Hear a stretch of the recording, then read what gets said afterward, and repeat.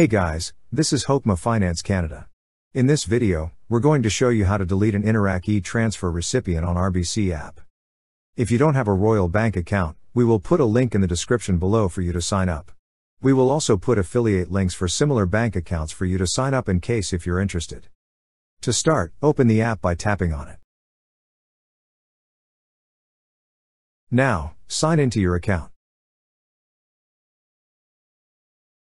Once you're signed in, you will see several options at the bottom part of the screen. Tap on Move Money.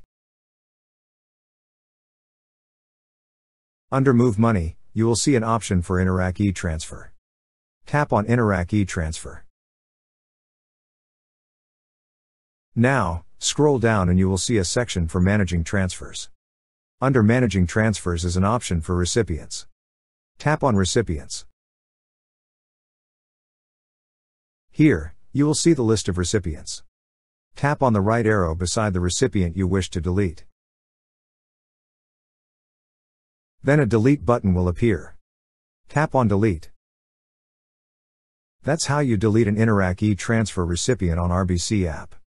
Thank you so much guys for watching, and if you have not yet subscribed to our YouTube channel, please subscribe to our YouTube channel as we create tech videos related to financial apps almost every day.